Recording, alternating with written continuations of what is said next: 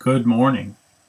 So I wanted to show students today how to trim all the extra time off of your video or your animation here.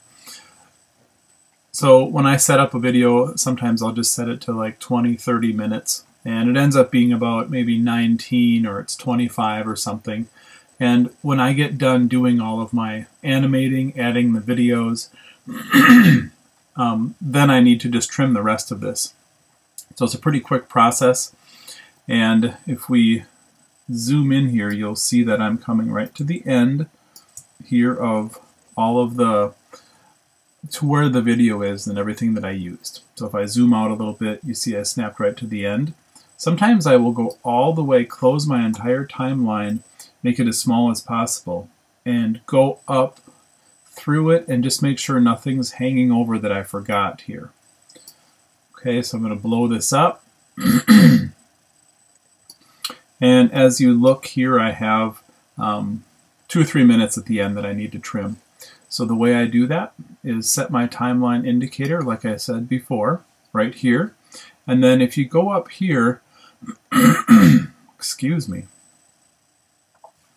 and I go all the way over to the edge, make this a little bit smaller, all the way over here to the edge, and you'll see this little blue bar here.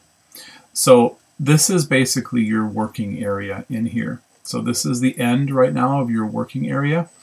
Just simply wait till you get that little arrow there, click and drag this back and hold your shift key down, and it'll snap to your timeline indicator.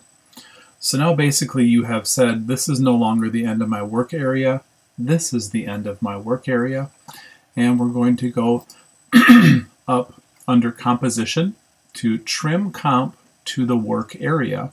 And since this is your new work area, it will trim all the extra stuff away, and this is your new end right over here.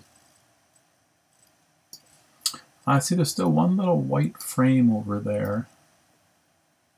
I'm going to drag these 3 layers just over one, and then that will end and it'll stay on that last layer there. And that is it. Thank you.